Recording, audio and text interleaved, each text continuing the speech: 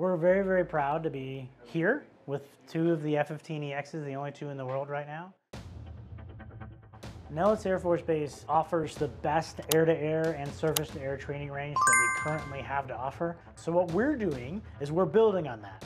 Primary objective is to evaluate the air-to-air superiority of the F-15EX platform to meet the initial goal for the platform in the F-15C model replacement.